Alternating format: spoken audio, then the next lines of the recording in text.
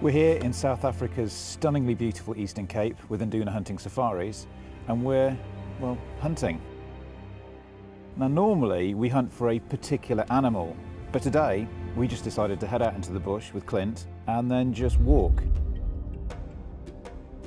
Kind of a traditional style of safari where you're not after anything in particular, you just kind of see what comes along, and we've seen plenty of game.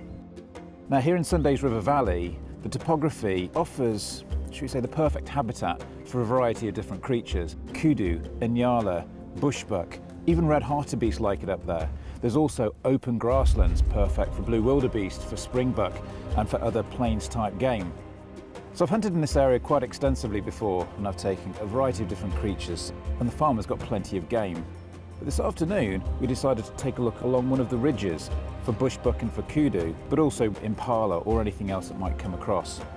Now the bush here is very, very thick and it's quite rocky underfoot, so you've got to be very careful when you're stalking to make sure you're not creating too much noise. Just as there is enough cover so that you can creep in close to animals, it also means that there could be animals very close to you without you even realising. So to begin with, we kind of stalked over the crest of the hill, keeping the sun at our backs and the wind in our faces. We carried on a little bit further and came across a couple of impala. Now, there is just something I love about hunting impala. They're not a particularly expensive animal, the meat is very nice, but they're absolutely beautiful skins. So there was two pretty good rams. There was one slightly bigger ram, but he kind of skipped off into the bushes, and then there was a smaller ram that just stood and gave me the opportunity. Roughly 140, 145 yards, something of that nature. And he was stood perfectly still, looking back at us, but the window was absolutely perfect. I couldn't see low enough to take a heart shot, but he gave me the top of his shoulders, which was good enough for a spine shot, which means that the trajectory of the bullet would come through the front shoulder, through the spine, and then out the other side. So I gave myself a few seconds, steadied myself on the sticks, and took the shot. And boom, he went straight down.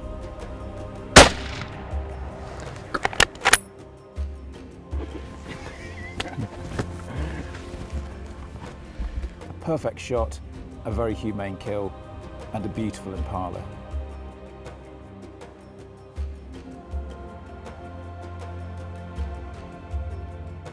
As the afternoon continued, we decided to carry on and see what else we'd come across.